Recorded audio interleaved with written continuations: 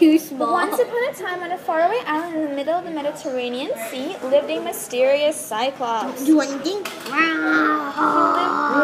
Dude, Tiny. He lived in a cave where he tended to cowboys. Dude, you're too tiny to eat me.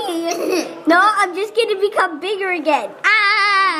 Tricked him. He lived in peace until one day, while Cyclops was away, an obnoxious warrior named Odysseus arrived with two other warriors.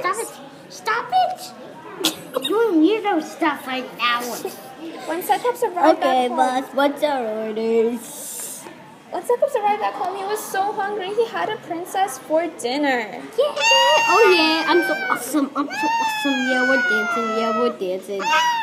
Odysseus and his men saw what happened. They were so scared they ran all the way to the zoo, where they tried to hide. Dude, that's too small.